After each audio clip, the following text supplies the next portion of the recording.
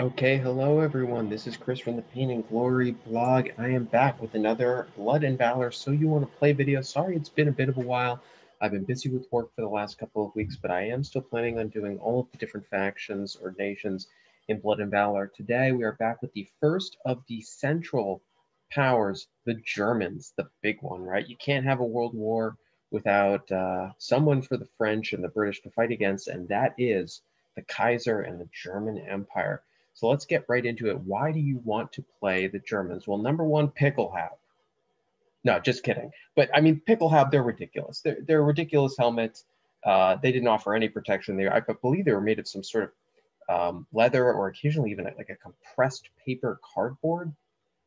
They were purely ornamental. They were not protective at all, which is why the Germans eventually went on to develop the Stahlhelm, pictured in the bottom left picture that you can see. It's a bit bigger than the World War II Stahlhelm, but very, very similar. But still, the uniforms of the Germans in World War II, and you could see some examples here, they are some fun uniforms to paint while not being overwhelming, right? There's a lot of what the Germans called Feldgrau, field gray, which is really more of like a gray green. And there's a lot of different tones of field gray, so you can really do a lot with that field gray there. Other reasons to play the Germans. Well, if you're uncomfortable playing Germans in World War II, don't worry, you're not the World War II Germans. Are you the bad guys? Well, I mean, are there bad guys in World War I? Did the Germans cause World War I? I mean, the Treaty of Versailles made them say that they did, but if anyone caused World War I, let's all admit it was the Austrians. The Austrians caused World War I. If anyone's a bad guy, it's them. Okay, we can all agree Austrians, stupid reason to start the war, but someone's got to help the Austrians because the Austrians certainly are not going to win World War I on their own. They could barely fight the Serbs and the Italians on their own. So the Germans are here to kind of pick up the slack and mostly fight this war, not entirely single-handedly, but mostly single-handedly. Germans, they fought all over the world. The Western Front, obviously, against France and Britain, but also the Eastern Front against, Russia for part of the war when Russia was still in the war before the Russian Revolution. The Eastern Front is, I have been told, I will not say with 100% certainty, but that there will be separate Eastern Front list for the Germans coming out in the new Blood and Valor book, which is scheduled to come out hopefully sometime very end of 2020 or early 2021. So you can, of course, just use the generic Western Front German list as an Eastern Front German list until that comes out. You also have East Africa. There were German colonies in East Africa where there was fighting. The Germans fought in the Mediterranean. They helped out the Ottomans a bit. There were German colonies out in Asia, but I believe they fell pretty quickly. You could, maybe you could find some interesting examples of fighting over there and some interesting uniforms. The Germans probably have some of the most unique unit choices. Now, unlike the French and the British, which had some named characters in non-command units. So they had some named special character riflemen, some named special character snipers, and etc. The Germans don't have any named units that are not command. They do have a decent number of named command units you can pick. But where the Germans make up for that is that they have some units that no other armies have, namely the stormtroopers, which are close combat specialists, but special kind we'll get to, and of course the flamethrower. And then one interesting reason why I think it's really great to play the Germans is that they have plastic figures.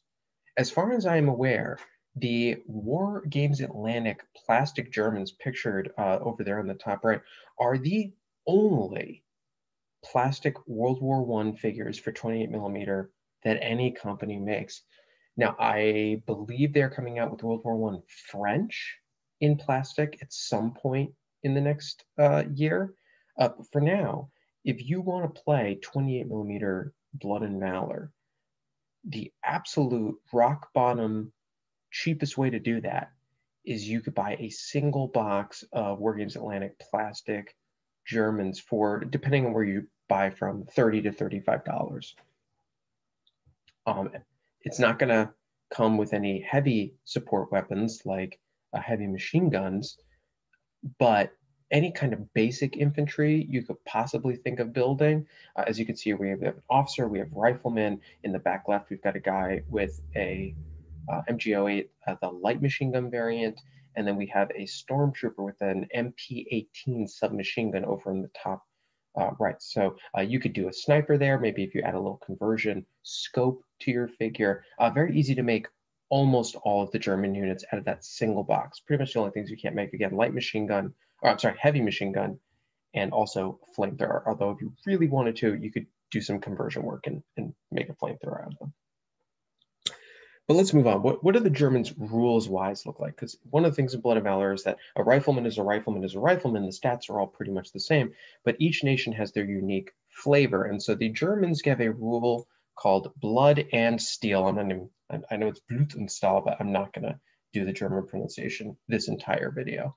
So what does Blood and Steel do? It gives every German core unit and command unit, and most of the support units, the True Grit special rule. True Grit means units can reroll failed results during close combat save tests, which means once you have a German infantry unit in close combat, it's not that they're necessarily doing more damage, it's that they are harder to kill. So Germans are a force that specializes in getting into close combat and then winning that close combat, maybe not by killing you faster, but by surviving longer. And some of the unit choices that they have to choose really reinforce that, like the stormtroopers and the flamethrower. So what are their unit choices? Of course, we've got the standard commander options, lieutenant, captain, and major. In terms of special characters, we have 3. We have essentially Hauptmann is captain. So we have Captain Erwin Rommel. You probably heard of him, the Desert Fox from World War II, but way before he was getting famous as a German field marshal in World War II. He was an infantry captain in World War I. He started at the beginning of the war as a lieutenant. He was very well regarded and awarded medals in the Western Front before going on to lead a specialized mountain battalion in Italy, where he literally helped develop the infantry assault tactics that would become stormtrooper tactics and then also eventually become infantry assault tactics of World War II for the Germans. So he is extremely influential in the development of modern infantry assault tactics. His book on infantry assault tactics was read not just in Germany, but worldwide after World War I. We also have Captain Johann von Ravenstein. He was another infantry officer who fought in a lot of the major Western Front battles. One of his unique claims to fame is he and a handful of the men in his battalion captured a bridge, 1,500 prisoners, and 32 artillery. The source said cannons. I'm assuming they meant artillery, and we're not talking like 12-pounder Napoleonics here. Almost, not single-handedly. He had some guys with him, but it was pretty remarkable success there. Finally, we have Lieutenant Ernst Junger, probably more famous for what he did after World War I. He wrote Storm of Steel, a book glorifying the combat of World War I and kind of the soldier's life. But he was a highly regarded soldier during the war. He was wounded 7 times. He won a variety of medals. Even before the war, he was actually a member of the French Foreign Legion. But at the beginning of World War I, he left the French Foreign Legion to go back to his native Germany and served in the Imperial Army. Over on the right, we got the rest of the units. Of course, we have the core regular riflemen and the inexperienced riflemen, along with the options. We have a sniper, heavy machine gun, the close combat stormtroopers, a flamethrower, like I said, unique for the Germans. If you're in the early war, you can take cavalry, and then for off-table support, we have pretty standard artillery and gas barrages. So nothing crazy for the Germans other than that rather unique flamethrower, and the stormtroopers are a bit different from some other nations' close combat. Let's talk about the rules of our specialty commanders. So for our command choices, again, we have the free lieutenant, the 15-point captain with the extra command point, meaning he gets to throw around 2 orders per turn. The major with that longer command range, very helpful in bigger games, more 200 to 250 or more points, where you might be playing on, instead of a 3x3 table, you might be playing on a 4x3 or even a 6x3 table. That 12 inches becomes extremely helpful, both in ordering your units, but also in granting them that -1 to their resolve check score so that they can stay in combat better. For our special commanders, Ernst Young, pictured up in the top there, he's 30 points, so he's pretty expensive. He's technically he's a lieutenant, but he is more expensive than a major. He gets the 2 command points of the captain or the major, but only an 8-inch command range like the lieutenant or the captain. So he really is kind of like a juiced up captain in that he grants a bonus to initiative rolls. It's nice. It's not critical, but a -2 to resolve checks instead of a -1 to resolve checks, that is very nice. Is he worth the 30 points in combat? I don't know, especially with the 8-inch command range. If you're playing on a smaller table, maybe you want to put points into him. If you're playing on a bigger table, I think that 8 inch is really going to hurt you. Going into the more expensive Captain Johann von Ravenstein, 35 points. He does get that 12-inch command range, 2 command points, tied initiative rolls +1, and then at the start of the game, 2 units get advanced setup. You're going to see this rule a lot on the Germans. It really plays into their close combat oriented play style. Advanced setup means after deployment, but before the first activation of the game, the unit gets to run, which means A, they get to move up to 8 inches, but B, they also get the run token. And remember, your board is only going to be 36 inches deep. So that is almost a quarter of the board, not quite, that you're able to move up before you even activate. And then you're running, so you're going to be harder to hit. It's going to be a good way. Yes, he is expensive, but he is actually only 5 points more than a major. I think those 5 points for that advanced setup is probably worth it. Finally, we have Erwin Rommel, 50 points. He is the most expensive command option in the entire game. I could not find another option as expensive as him. He's more expensive than the previous winner that in my last video, Lawrence of Arabia, is 40 points. This guy's 50 points. He also gets the 12-inch command range, 2 command points, +2 to tied initiative rolls. So now we're really getting a much better chance of being able to win those tied initiative rolls. At the start of the game, you have 3 units with advanced setup. And then really what makes him expensive is your whole army gets 1 extra use of over the top. So I've not mentioned this before, but in Blood and Valor, we've not read the rules. Once a game, your commander can do what I like to call blow the whistle. You order all of your men over the top. Every single unit that is within the command range of your figure, so either 8 or 12 points, can take a free move action. And then also you still have your regular command points to spend. So you can, if a good chunk of your army is within command range of your commander, you can move a huge chunk of your army forward 4 inches and then still throw out command points to do things like advance and do close assaults and things like that. So with Rommel getting 2 of those per game, that is tactically extremely interesting. He's also 50 points, which if we're playing a base 150 point game, to put a 30 points into your commander is a little risky. I would really only take Rommel if you were playing a really big game. But if you were, you're not gonna have the most units on the table, but you can do the most with your units if you have Rommel. And these 3 different command options really give the Germans some interesting things. Again, Younger, I'm not so wild about him just from a use case, but Ravenstein and Rommel, really interesting. Moving on to our core units, nothing super special about the German core units. You get a couple of the different unit form variants as it evolved over the years, from the Pickelhelm to the Stahlhelm, and the uniform variations just in shading. German riflemen, like all riflemen, they're 4 points per model. You can pay optionally for grenades, rifle grenades, and light machine guns. Inexperienced riflemen are only 3 points per model, but they only give you 2 initiative points. They're also a little worse at a couple of things. They can only take grenades. They cannot take the more advanced weaponry. Also, just remember, if you're playing an early war game, then you would not be able to take light machine gun or rifle grenades. You could still take regular grenades. Support units wise, much like the French and the British, they get a sniper, although the German sniper It's a one-man unit. Remember, all snipers in Blood and Valor are one-man units, except the British, which get a two-man team. I still think the snipers, which are 8 points, are a really useful suppression machine. Killing things is not the point with the sniper. They deal out extra fatigue, which is very useful.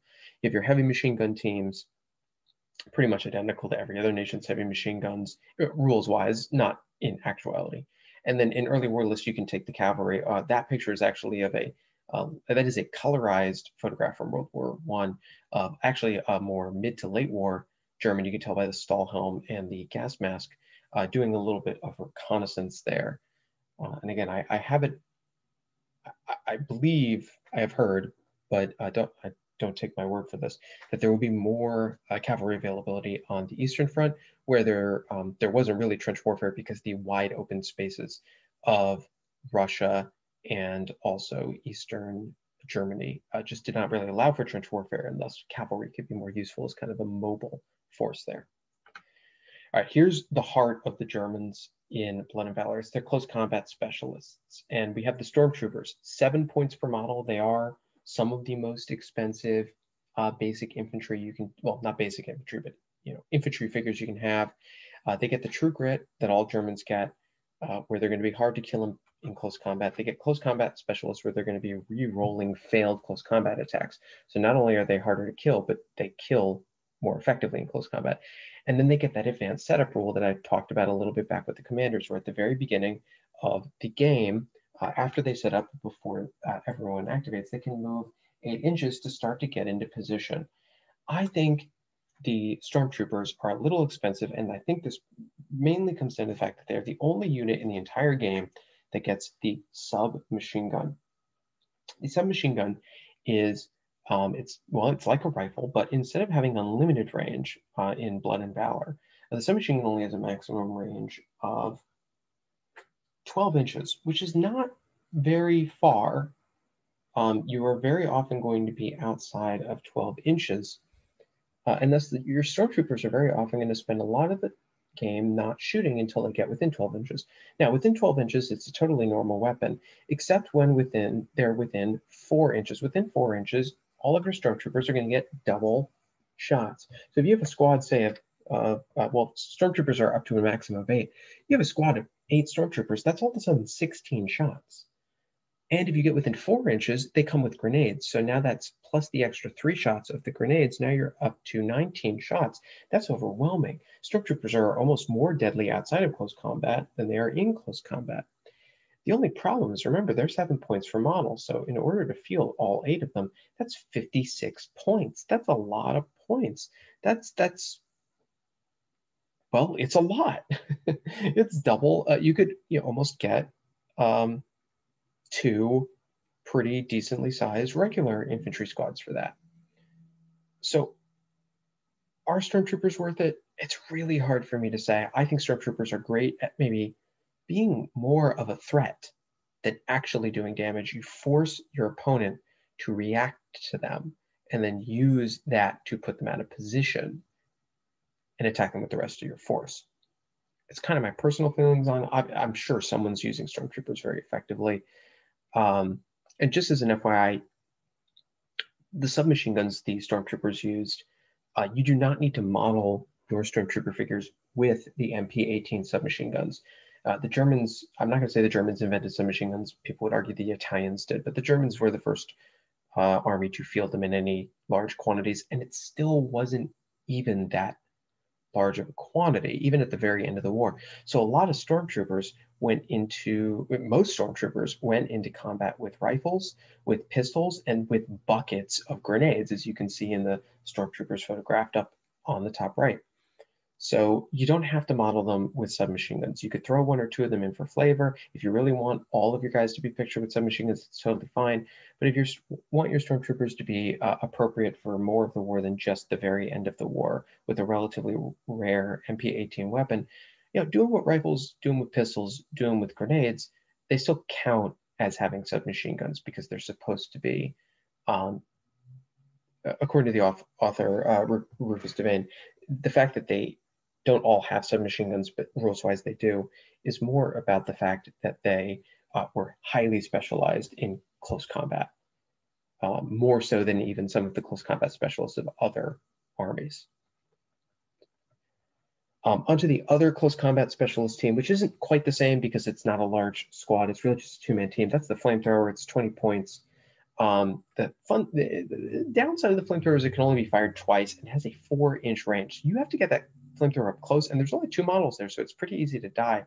The thing is, it rolls as many dice as there are models in the target. Now, if you're shooting at a lone sniper, that is a waste. But if you're shooting at a 8 or 10 or 12-man unit, all of a sudden you are rolling buckets of dice, and flamethrowers ignore cover, and they also have a special dice rolling mechanic where they don't use the normal shooting rules, they use their own special shooting rules, which effectively means they have a 56% success rate whenever they fire. So you shoot at a unit, you are statistically going to delete half of it, which means they are devastating. You can only fire them twice, though. Once they fire twice, they're removed from the game to represent that they've used all their fuel. Like the Stormtroopers, I think they're almost better as a threat than as an actual damage dealer because you can slowly move the flamethrower team up. By the way, they also come with advanced setup, so they get that free 8-inch run at the beginning of the game. So you can really make your opponent need to stop and deal with the flamethrowers, or else, well, they'll be set on fire, and they're really not going to like that. Now, other than the Western Front, the base Blood and Valor book also comes with a list for Germans in East Africa. There were African colonies for Germany, and they did not have significant numbers of forces there, but they did fight through the entire war in East Africa as a secondary theater. So, of course, you've got your standard command options. As a specialty commander, you have Lieutenant Colonel Paul Emil von Lettow-Vorbeck, the man with an extremely long name. He was nicknamed the Lion of Africa, and he was the head of the entire East African German forces, all of them, both the native Germans, European Germans, and also the native troops that fought with the Germans that were part of their colonies. And he knew he was vastly outnumbered by the British, and he knew he was never going to beat the British. So he acted as a hit and run tactician, slinking away into the jungles, attacking the British where they were weak, running away when he was outnumbered. And he really succeeded in drawing British troops away from the other fronts, especially like in Europe, and making them come down to Africa to try to deal with him. And he pretty much was at large right up to the end of the war, where he surrendered 2 days after the armistice was signed. For the actual units that the East African Germans can take, they actually can take 3 different kinds of corps riflemen: the Schutztruppe, the Askari, and the naval riflemen. I'll talk about that in a second. They also have snipers, heavy machine guns, close combat specialists. They don't have cavalry. They don't have flamethrowers. They get artillery barrages, but they don't get gas barrages. Instead, they get the naval gun barrage, which is essentially a jumbo-sized artillery barrage, which slightly more often will accidentally hit you instead of your enemy. So again, this is Lieutenant Colonel Paul Emil von Lettow-Vorbeck. He's 40 points, so tied for the second most expensive, with Rommel being first, and then him and Lawrence of Arabia being second, which is fair because he was often compared to Lawrence of Arabia. He was often called the German Lawrence of Arabia, but in Africa, less that he was stirring up locals to fight against the British and more with his hit and run tactics. He gets his 12-inch command range. He gets 3 command points, which is enormous. As long as he is up and going, he can issue to 3 separate units within 12 inches of him every turn. That's a lot. Is it worth the 40 points? Not sure. Also, you get a bit of diminishing returns there because you might not always have 3 active units within 12 inches of him. You probably will, but every once in a while you might not. And so that 3rd point, every once in a while, might go to waste. He can spend it on himself, but it's only him and 2 riflemen to support him, so not so useful spending on himself. He gets his +1 to tied initiative rolls, and then he also gets the 3 advanced setup special roll, kind of like Rommel. So very aggressive playstyle where you're going to try to get your infantry units right up into the enemy's face. For the corps riflemen, this is where the East Africans really have some interesting choices. They have the Schutztruppe, which are the German Europeans serving in East Africa, and they had uniforms that were pretty similar to the European German uniforms, but instead of being in field gray, they were in a bit of a sand or a very light khaki. They also had a variety of different helmets and hats. They've got kind of that slouch hat looking thing up there. Also the variety of a lot of them were pith helmets, so you've got some modeling opportunities there. They don't have access to grenades and rifle grenades. Honestly, I'm not a big fan of rifle grenades, but they do have access to light machine gun, which is almost an auto include in any squad. You have access to it. And because they're 5 points per model, they have a better shoot score and a better resolve score than your standard 4-point rifleman. So I think that extra point for being better shots is worth it. I really think it's worth it. The Askari riflemen, which were the native African riflemen who served with Germany, they're 4 points per model. They still keep true grit, but they also pick up blood-curdling charge, meaning they get that -1 of their close combat score, which is a good thing, on the turn where they charge, but they get a slightly worse shoot score than regular riflemen, but they get a better resolve score, so they're going to stick around longer. I really like this combination of the shoots troop as your fire teams, laying down fire, and then allowing the Askari to move up so they can actually do their charges. I really like this combination. The Askari become kind of a budget close combat team. You also have your naval riflemen. They are effectively your inexperienced riflemen for the East African Germans. During the East African front, there was a German ship, the SMS Königsberg, which they had to abandon, and thus the sailors on that ship served as ground troops. And also those naval artillery that I mentioned before, those are actually not naval artillery from the ship. They took the cannons with them when they abandoned the ship. And so they had to, they lugged them around and used them. They were just really big artillery pieces. The naval riflemen actually can take light machine guns. And as far as I'm aware, they're the only inexperienced rifle squad that can take light machine guns. In terms of support units, pretty straightforward. They have snipers, they have heavy machine gun team, and they have a close combat specialist team, which in the rules specify it can be either Schutztruppe, the European Germans, or the Askari, the native Africans. They are pretty much copycats of the stormtroopers, 7 points per model, true grit, close combat specialist, advanced setup. The only difference is they don't get submachine guns, they get rifles. And so they actually have unlimited range, but they don't get double shots within 12 inches. I'm going to be honest, I think that's actually a more than worthwhile trade-off. I think the rifles are better than the submachine guns because they are more versatile. So I think if you're fine losing out on access to the flamethrower and the gas attack, the East African list can actually offer you more interesting opportunities from a purely mechanical standpoint. I think it might be a better list mechanically than the Western Front Germans. So thank you very much, everyone, for listening to why play the Germans. I think the Germans are going to be a great force to play, especially if you already know you got friends who want to play the game, and one of them's like, I want to play the British because someone always wants to play this. I want to play the French. You know, you got to have someone to play with. You can't have British fighting against the French. I mean, you can. It's a game. Do whatever you want. But, you know, someone's got to play Central Power. No one really wants to play Austria or the Ottoman Empire. That's not true. I know people who do want to play Austria and the Ottoman Empire. But let's all admit it. You want to play the Germans. The Germans are cool because they're the bad guys. Even if they're not really the bad guys, they're kind of the bad guys. So the next video up in this series is likely going to be looking at the American Army, I know they came in late, but we can kind of consider them the third biggest of the Entente powers. And then after that, all we have left are a couple of smaller armies, the Anzacs, the Belgians, and the Ottomans that we'll be looking at. So I might do just 2 videos for those last couple.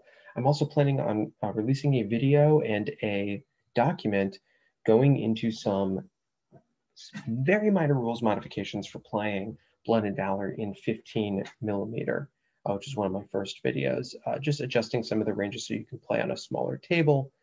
So I'm going to be releasing them at that some point. So thank you very much, everyone, for watching. I hope you enjoyed it, and please go out, support Firelock Games, buy Blood and Valor. It is a fantastic game, both from a historical perspective and also mechanically. I think it's quite good. And go support them. I have absolutely no monetary stake in this. It's just, I love this game and I think you should buy it. So you all have a good day and I will see you later.